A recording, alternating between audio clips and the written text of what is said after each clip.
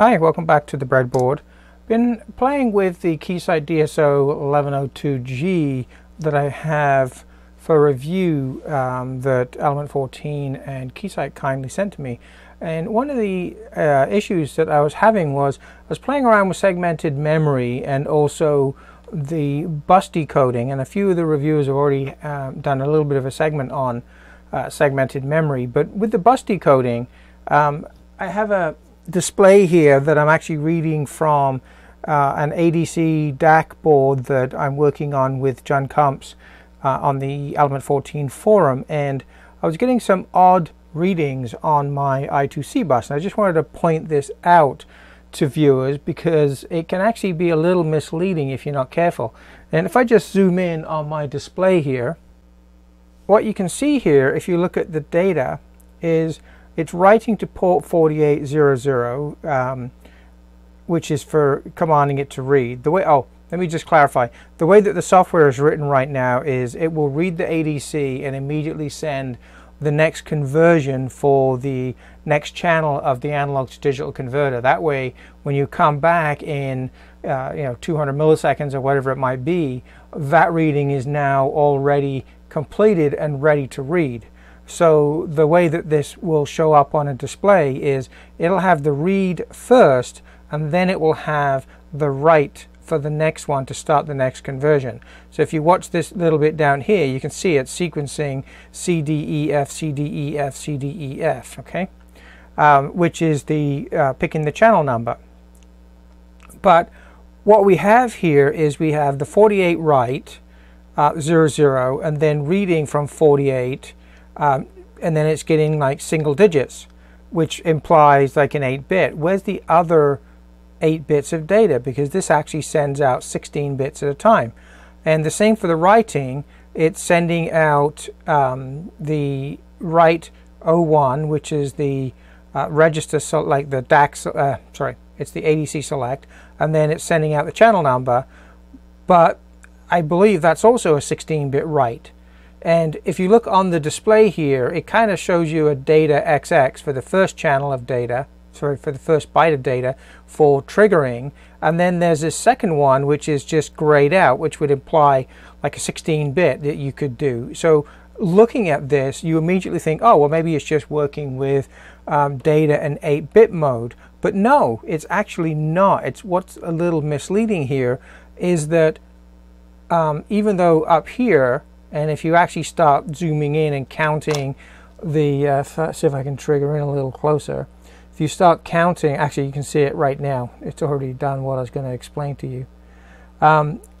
These clock pulses, you'll see that the whole 16 bytes of data is being read back.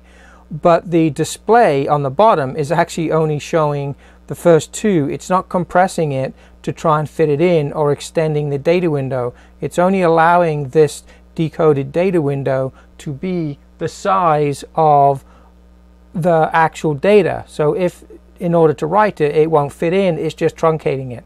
If I actually increase the time base so I only see this part of the data, now you can see here that I've got write 00, read, and now I've got the both bytes of the data that's coming back. And then I'm writing the next one, and if I scroll across here, we'll see that I'm writing CDEF, but I'm also writing 83, which is the other parameters to tell it whether to work in differential mode, single channel, single-sided mode, what speed to do the conversion at, and a few other things. But the main one here that's changing is this one for the addresses. Okay, so little thing to watch out for, and it really didn't give me a clue here. Initially, it kind of threw me for a minute because I think, and I will verify this on my Tektronix MDO3054, that it just wasn't showing the data and it was only working in like an 8-bit mode because of this little bit here. But in reality, it isn't. It's actually working correctly and it's displaying the data as you'd expect. The other thing that you will occasionally see here is that there are what appears to be little runts in the data. Now this, I've been looking at this with Jan on a few other occasions, and we thought this might have been an issue with the design we had, and it actually ends up being that no, it isn't.